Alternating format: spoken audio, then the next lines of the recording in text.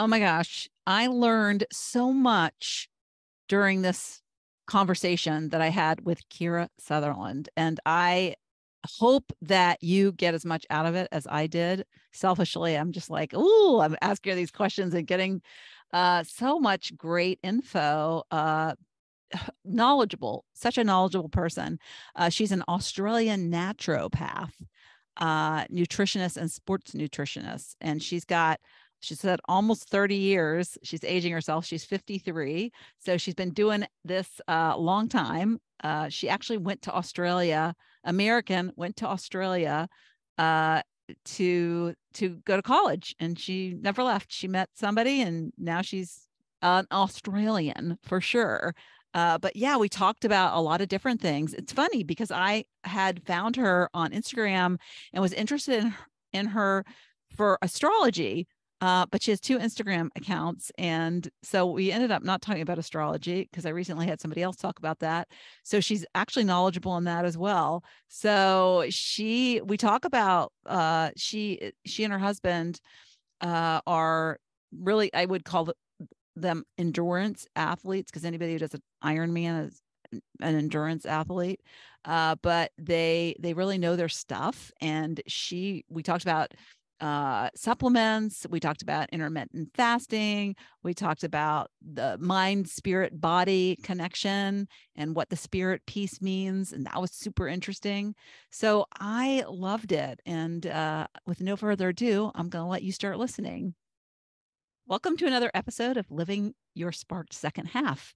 Today's guest is Kira Sutherland from Australia, although she is in Canada right now skiing. So I'm jealous because one of my dreams, Kira, is to stay in a chalet over Christmas. Yeah. My husband will not go somewhere cold. So I guess I have to go alone with my girlfriends. So welcome to the show. Thank you. Yes. And I'm literally in a chalet for Christmas and beyond. Sorry. Yeah, you said 2 months. Yeah, 2 months.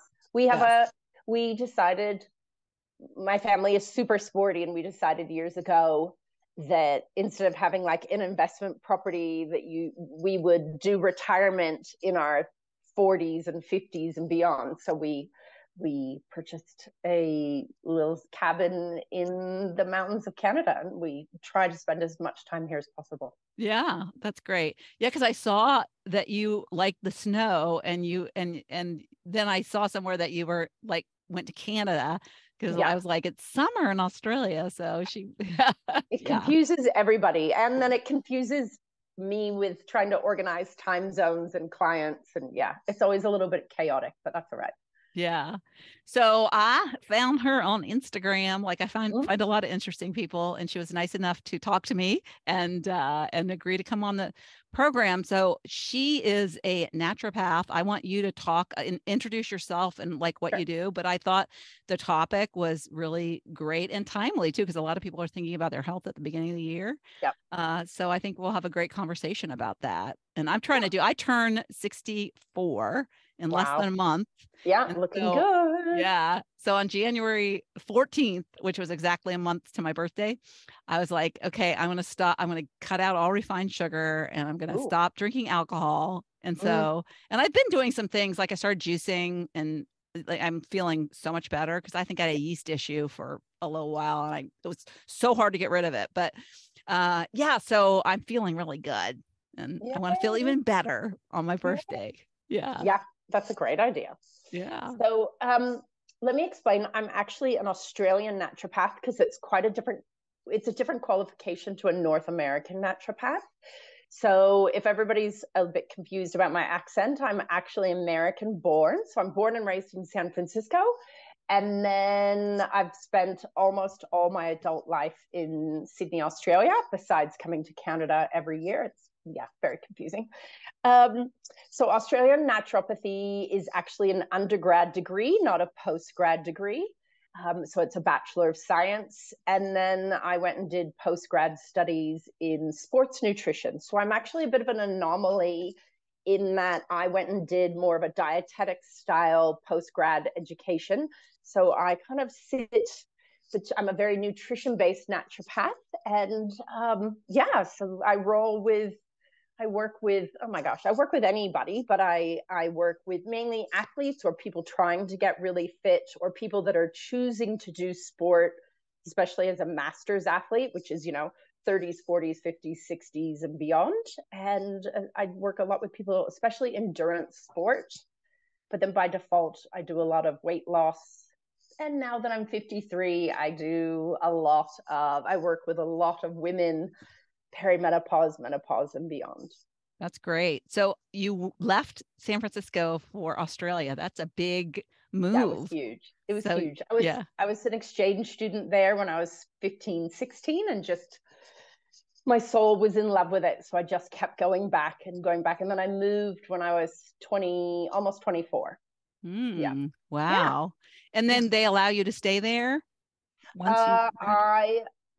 I moved and got in on a partner visa. Yeah. Oh, that's so Yeah. So cool. my husband's Australian, and Okay. yeah, so that makes it a little easier. It's Yes. absolutely impossible to immigrate to Australia. Yeah.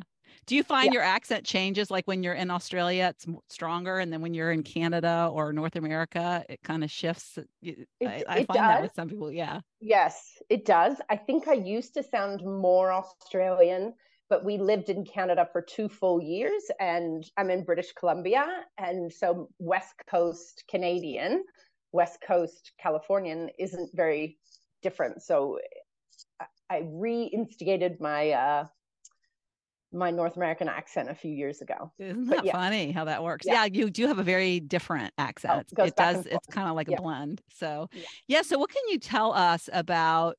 I really like to find ways to educate my audience and things that can improve their health, can help them live longer, help them have a smoother menopause. I know mine was miserable. I had the worst hot flashes.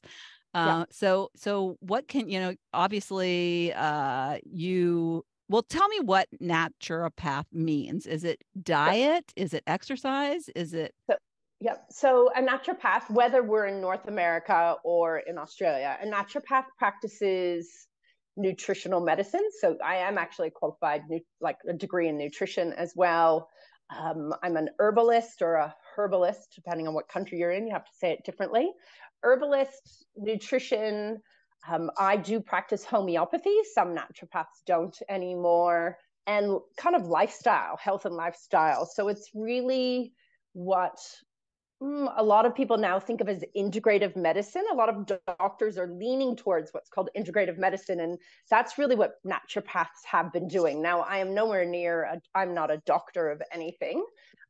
North America has a doctorate in naturopathy, but that's not me, as I said before. But we are basically, we look at people, it's not like just seeing a nutritionist or an herbalist. We are looking at the whole body, physical, mental, emotional.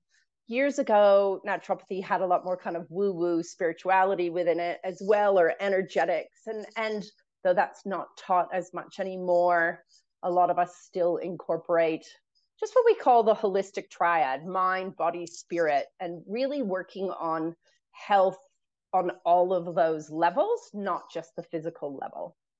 Yeah. So that made me think of this because I think a lot of people, when they decide to get on a health kick, they only focus on one, and that's Yeah. body. And they're like, I want to Yes. get the body fixed. Yeah. But there's so much more. And I love how you brought spirit into it because, mindset is so much of it. But tell Yeah. me what the difference between like mind and spirit is to you.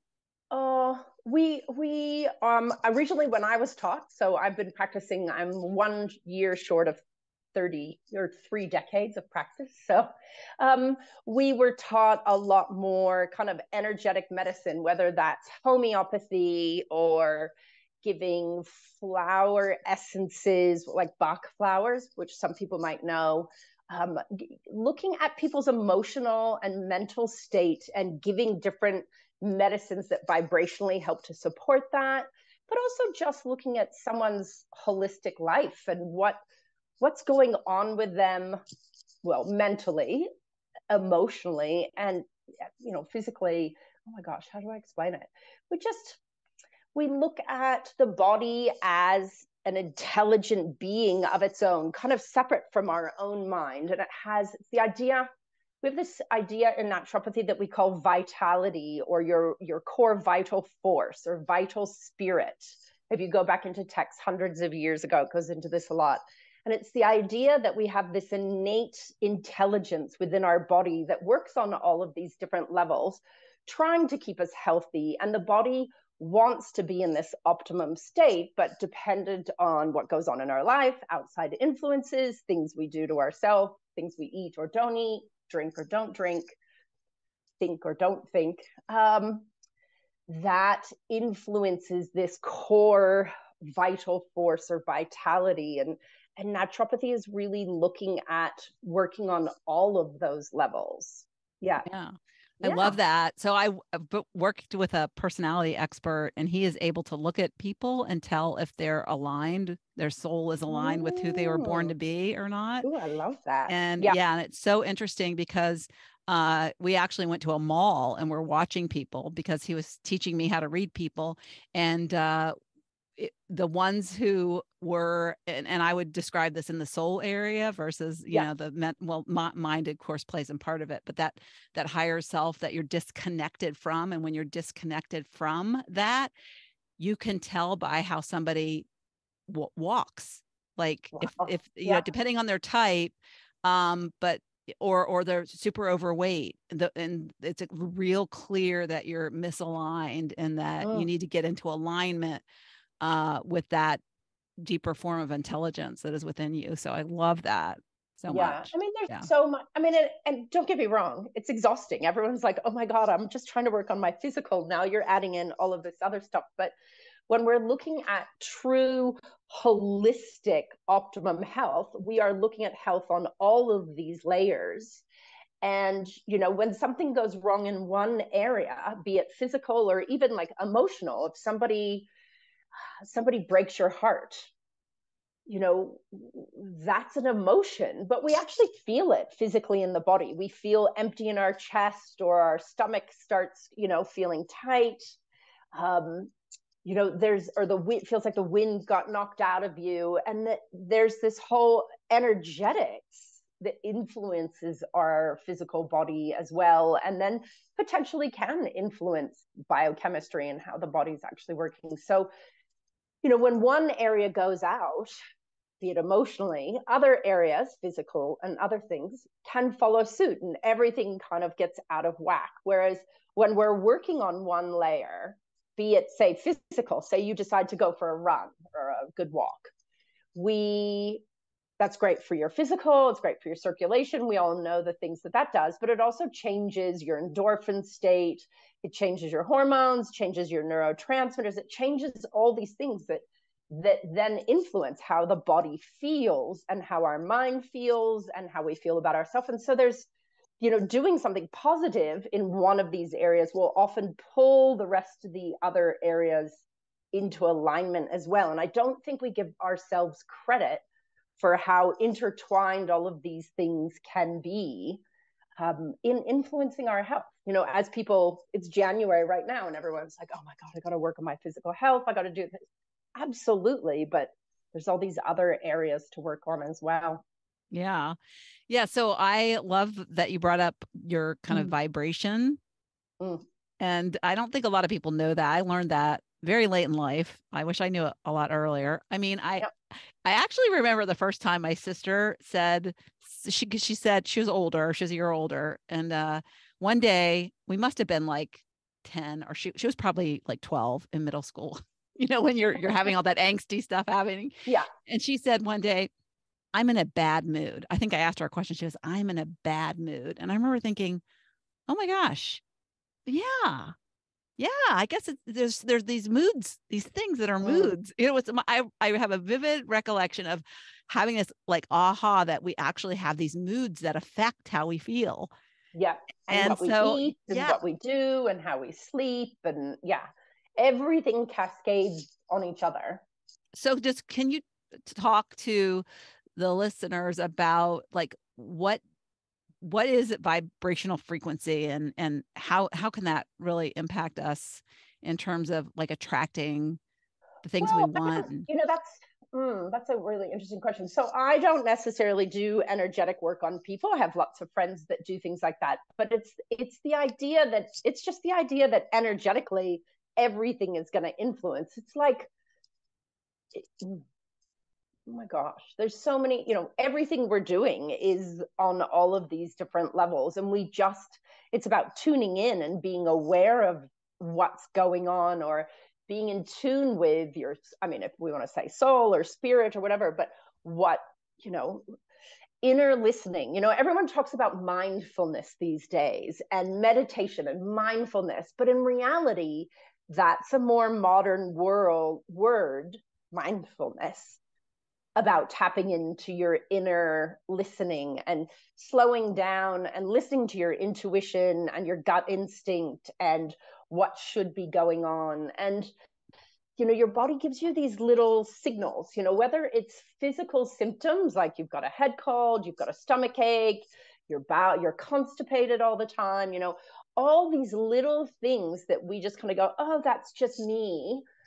No, those are symptoms that your body's intelligence is going, hey, have a look here, something's not right.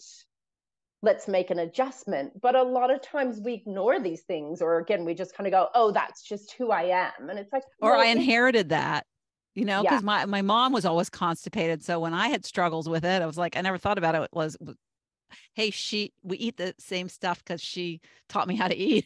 Yeah.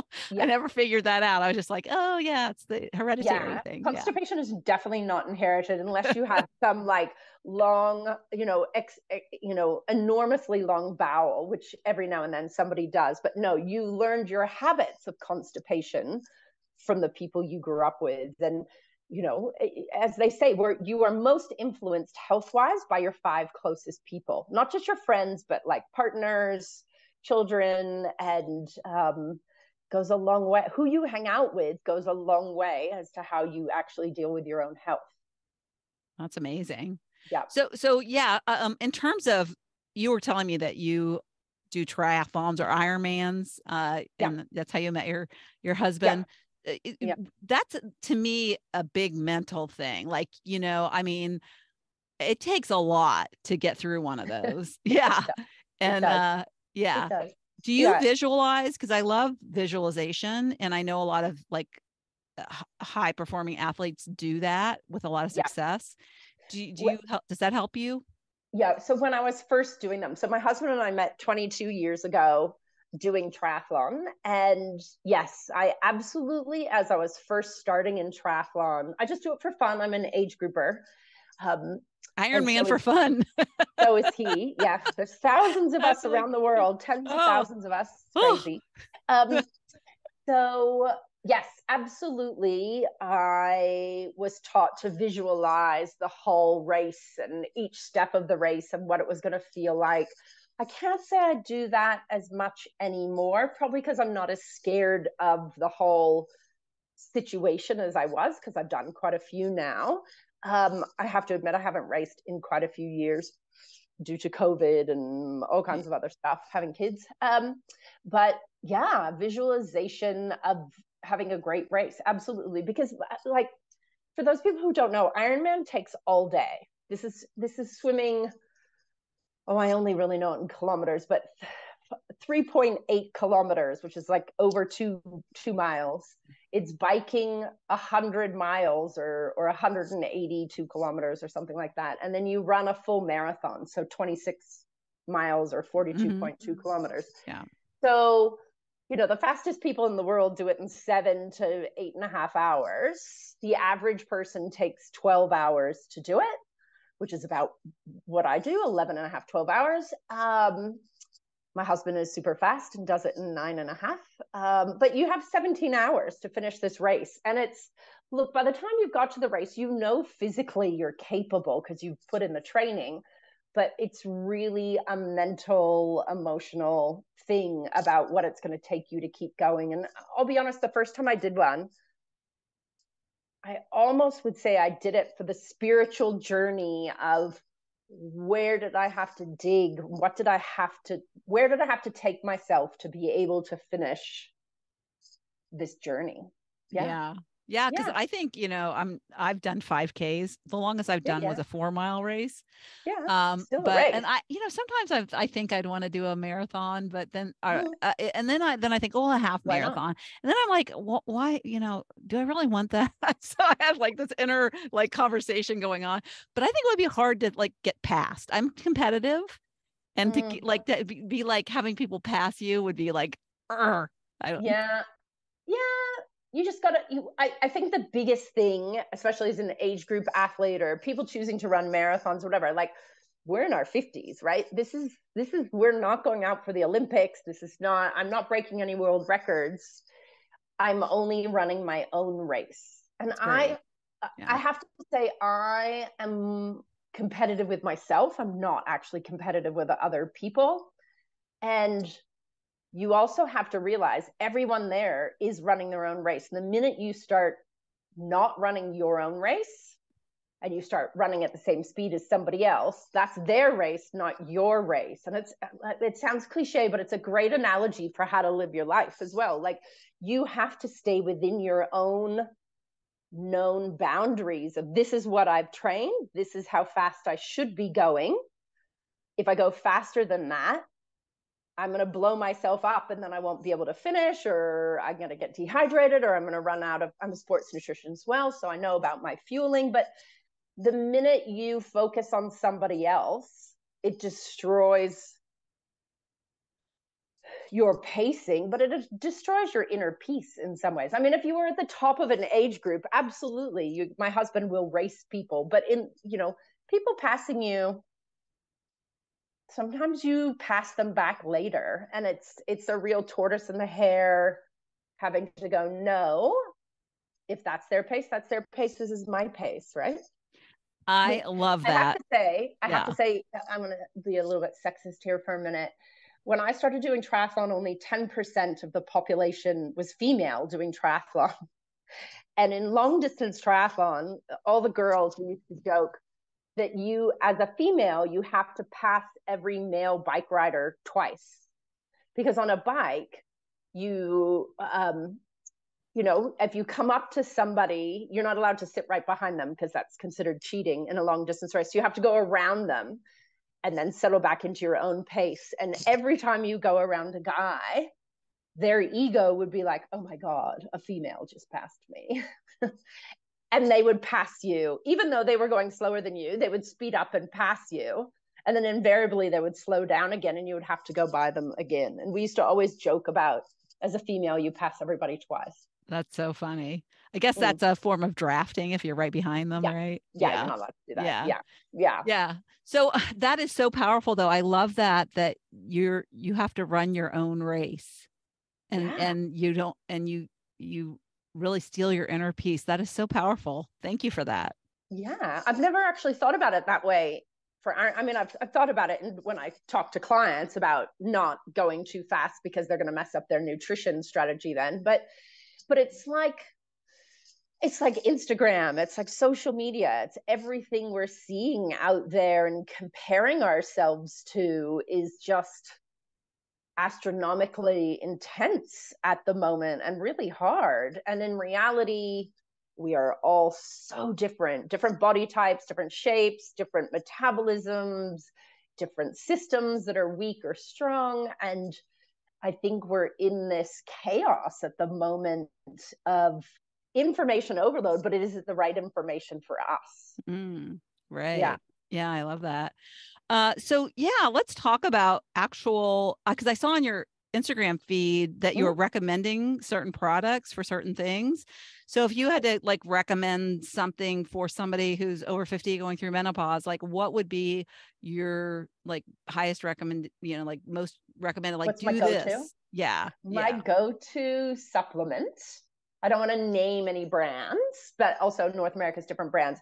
But my go-to supplement, I think for every human being, but especially women at perimenopause, menopause, and beyond, would be magnesium. Now, Mm. caveat, If you are on medications, if you have any health stuff, please talk to a health professional. Magnesium can interact. If you are on blood pressure medication and stuff like that, there can be interactions. So I'm not prescribing magnesium to any of your listeners, but investigate it yourself.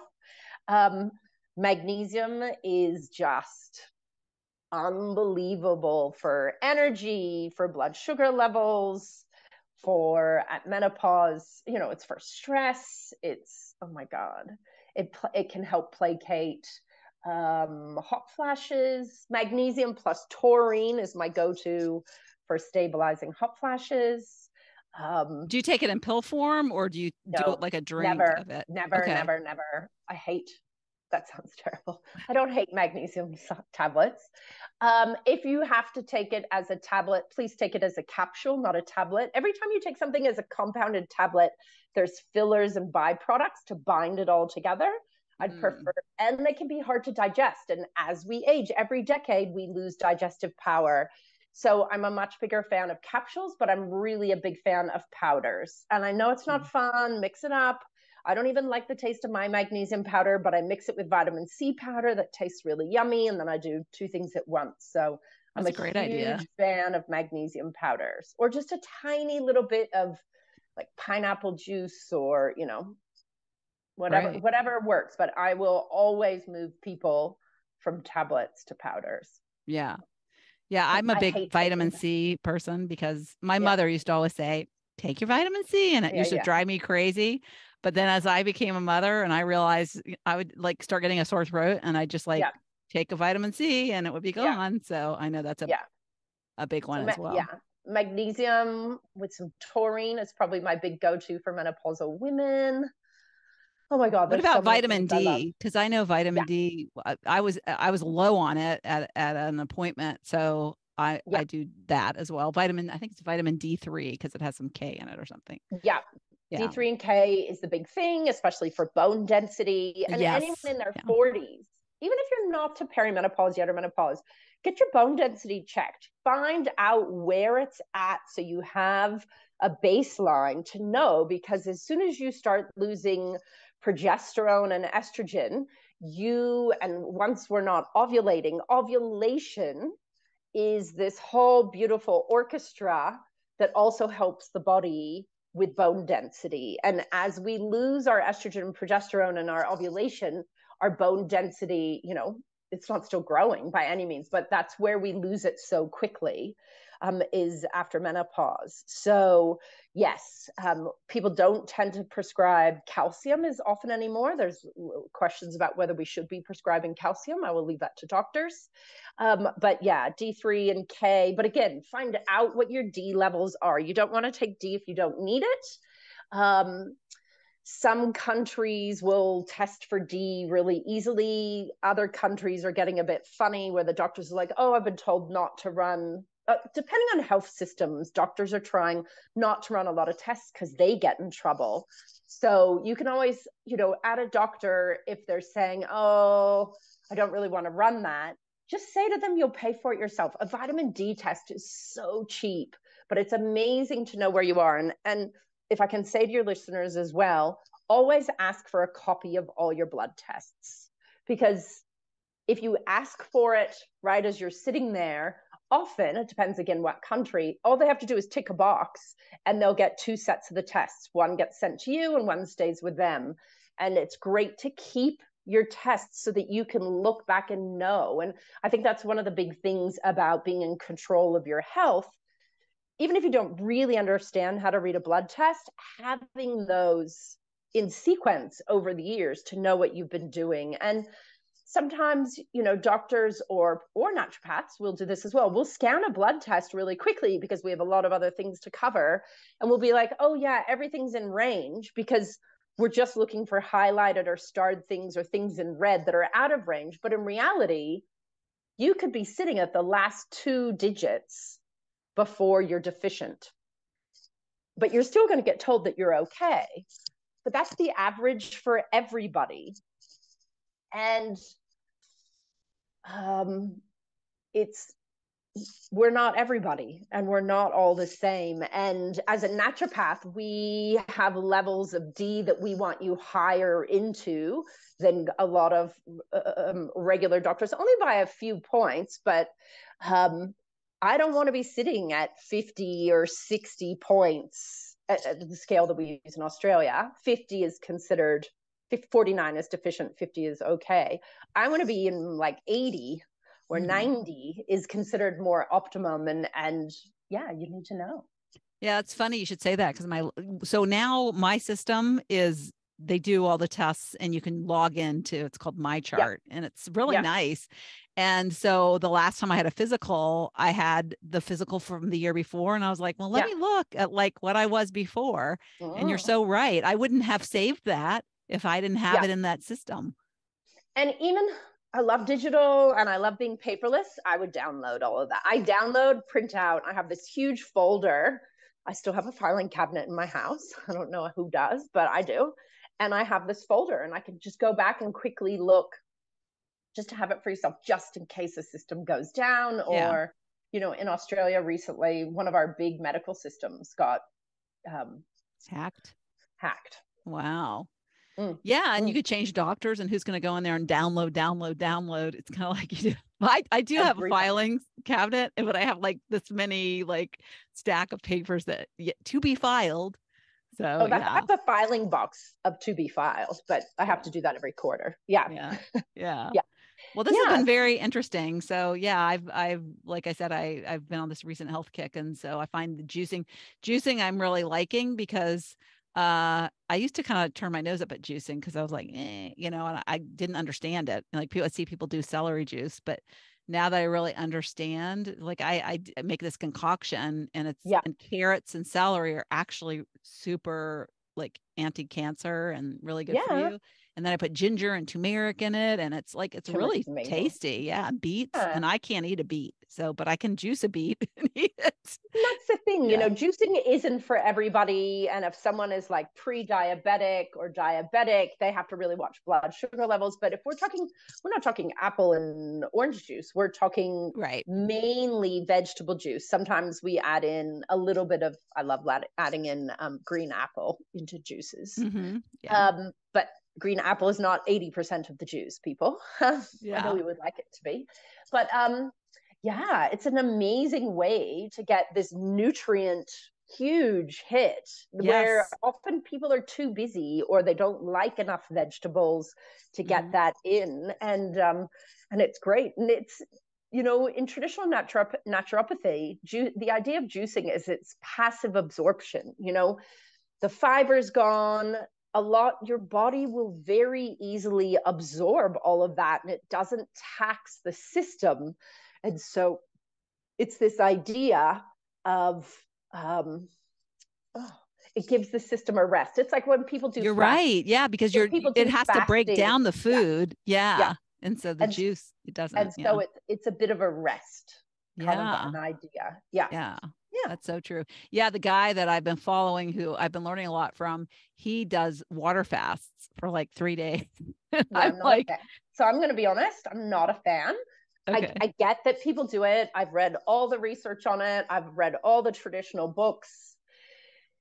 If people want to water fast, that's totally up to them. But again, they have to be very careful. That is very intense to do to the body. They need to, you know, if you're on medications that you shouldn't be stopping, don't. I get it. And again, that's a complete stop of everything and letting the body do what's known as autophagy or autophagy, depending on where you are in the world, how you want to say it.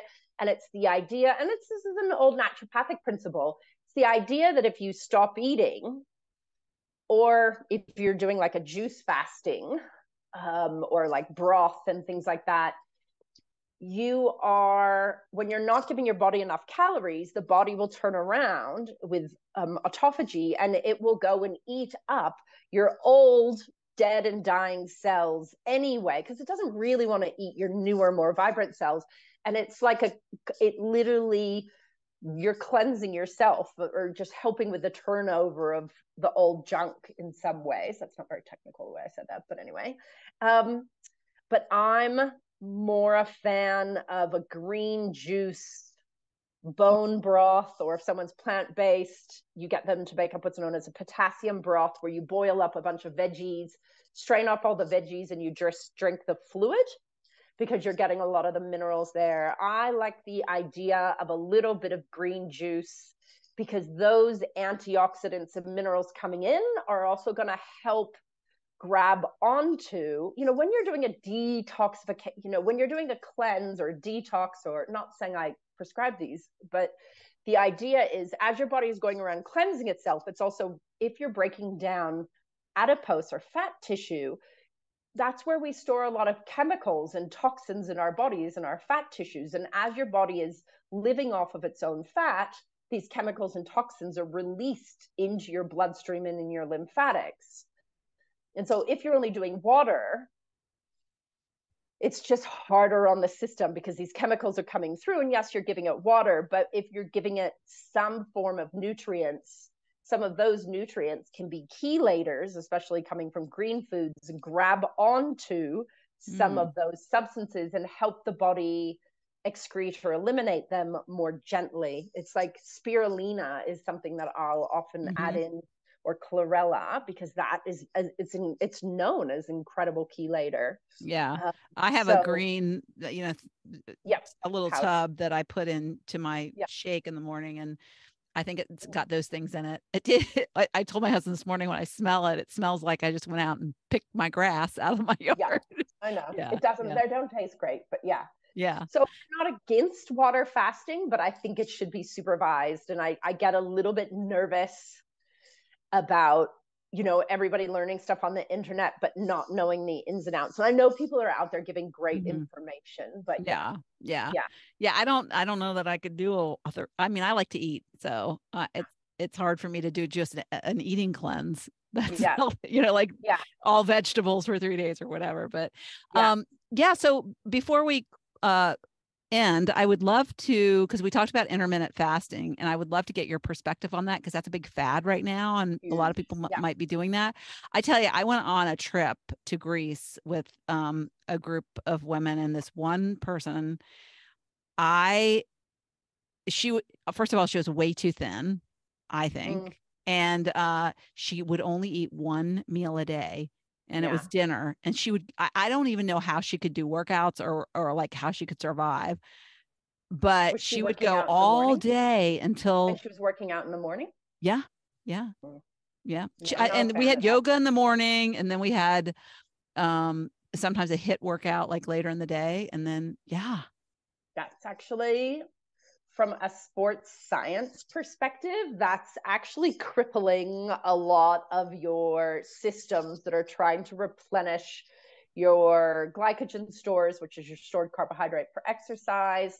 There is some research that if you don't eat the research is actually within 2 hours, but a lot of people will try to get you, like in sports nutrition, I want people, this is sports nutrition, but this is for every human being. If you come to see me as a practitioner, if you want to do intermittent fasting or not, that's great. But the minute you exercise, you should be then feeding your body within the next 30 minutes to 1 hour, because you've potentized your cells to respond to insulin. So your body will actually cope with the food you eat after exercise better than any other time of day. You've stimulated something called glycogen synthase while you've exercised. Glycogen synthase's whole job is to take the carbohydrates you eat and turn them into stored glycogen, not body fat, stored glycogen. So that, like, the safest time metabolically for us to be eating our starches, or our root vegetables, our grains, if we're going to eat bread or grains, if you're going to eat carbs, starchy carbs, after exercise is by far the safest time to eat them, because they're going to get turned straight into glycogen. They're not going to go down quite a hard pathway actually to change carbs to body fat. So that's the number one thing I do with people, and especially in weight loss. If people come in and they're exercising, but they're waiting too long from exercise to eating, I will change that up and get them to fuel right away. And then their body kind of goes, oh, you've moved, and then you fueled me. I feel safe now. I don't need to keep holding on to everything because I never know when you're going to feed me. You know, whether people choose to do intermittent fasting or not, and there's like 10 different ways to do IF, but the truth is one of the healthiest things we can do for our body is to follow circadian rhythms, to go to bed at night at the same time as often as you can. You know, yes, we go out now and then, but go to bed within the same hour every night, wake up at the same time every day, and actually eat your meals, whether it's 3 meals, 2 meals, not a fan of 1 meal, but eat at the same time every day, because your body wants that regularity and it will then feel safe. And I also want to point out, sorry, I go off on tangents when I hear things like this. Just eating at night is a metabolic, it's not metabolically efficient. Just like we have a sleep-wake cycle, our digestive system also has its own circadian rhythm. Every organ in your body has its own rhythm. And our digestive system is actually strongest from the time we wake up until about 2 p.m. Our insulin is more potent. Our body is more responsive to insulin. And then once we hit kind of 2 or 3 o'clock, those things actually drift off. You know, they drift down. And so actually at night, our digestive system doesn't function as strong. Our insulin, our cells aren't as responsive to insulin. So to me, eating your 1 meal at night is the worst thing possible. I would, if that person still wants to do just 1 meal a day, absolutely between 10 and 2. But I'm a huge fan of fueling at morning, at lunch, and then lighter dinner. Yeah. I mean, I just couldn't imagine because I get hangry, you know, I get tired. I get like even faint if I don't get some sustenance in me. So I couldn't imagine, but yeah. And it's so useful because, you know, I'm thinking about, I worked out this morning and I usually have a shake. And I think I had it pretty soon after. I think it was within an hour, but I was like, did I just have coffee and wait till later? What did I do? Have it within the hour. Absolutely. And you will have so much more energy for the rest of the day as well. Because if we don't fuel properly after exercise, I'm going to sound very unscientific here, but your brain kind of gets pissed off because your brain loves to operate off glucose, right? Yes, your brain can operate off ketones, but that takes a long time and, you know, a day or so to transition. And we're not talking about ketogenic here. But your brain is like, oh, where's my fuel? And so if it doesn't get fueled within that hour after exercise, it will then turn up your hunger for carbs and sugars, because the body knows sugar is the fastest thing from mouth through digestive system to get back up to the brain via the bloodstream. And so if we don't fuel properly after exercise, we're tired for the rest of the day. Your body's trying to play catch up and making more glycogen stores, and the brain gets kind of pissed off. And also with people that get hangry, there's different body types, right? This is the thing. There's all this health information out there, but in reality, we are not all one body type, right? We are, you know, biochemically, we have different sexes, or we have, you know, we operate differently hormonally, which is going to influence our hunger as well. But some of us carry more muscle. Some of us are almost 5'10", 6 foot. We're talking about women here. Some are, you know, 6 foot. Some are 5'2", and you know, some people put on muscle really easy, but never gain body fat. Other people do truly gain body fat really easy, and we're prescribing all this nutrition to people that's not individualized, or at least it's not looking at this, you know. And Ayurvedic medicine looks at, it's more than 3 body types. They call it the doshas, and they talk about how we're each made up of energetically these 3 doshas, vata, pitta, and kapha, but we're all made up of different ratios of these. And you know, a more dominant kapha dosha is going to put on weight really easily, whether it be body fat or muscle, whereas a vata body, a person that's more dominant in vata, is gonna be really skinny, whether they're short or really tall. They're like that string bean. They're the perfect yoga instructor body, you know, but they need to eat really frequently. Whereas the bigger body type actually can fast a lot longer because they have all these stores. And we don't take that into, you know, intermittent fasting can be great, but you have to look at it for your body type. And really, we're a lot more than 3 body types. We probably break down into about 6 different body types. Yeah. So interesting. So fascinating. Thank you so much for being here and educating us. I think this my is pleasure. like you're so knowledgeable in so many different areas, and you explained it all so well. So I was pretty mesmerized. So it's helped me. For having me. Yeah. Oh, good. Yes. I think it's just figuring out what works for each person, right? And yes, it's confusing, but go try different things for yourself, and each decade, especially as you hit 40s, 50s, 60s, what worked for you in your 40s might not work for you in your 50s. Change it up. We have to change up we know you have to change up exercise every now and then. Your body gets used to what you're doing. It's the same with what we eat. It's the same with, Yeah, I thought it was interesting. You said sleep, in terms of rhythms and, be consistent. So that's something I need to work on.